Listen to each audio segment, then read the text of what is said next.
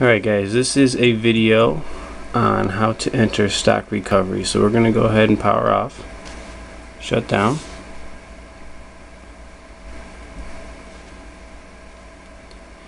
Once it shuts down, what we're going to do here is we're going to push the power button and the volume down button at the same time. So it looks like this here. Hold the volume down and push the power, and hold them both. Hold them down. Your phone's going to boot up and you're going to see fast boot. See in the top there, fast boot. Now we're going to push the volume down button until we see a couple different times here. We're going to see Android recovery. Now you're going to hit the top button.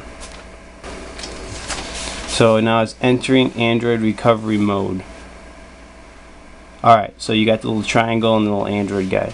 Now what you're going to do is you're going to hit both volume up and down at the same time. Alright, there you go. Now we're in stock Android system recovery. From here you can apply updates, official updates.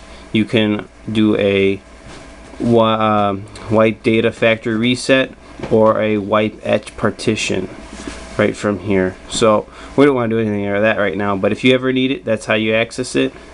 Pretty easy. So I'm gonna go ahead and do a restart. Alright, thanks guys, that's pretty much it.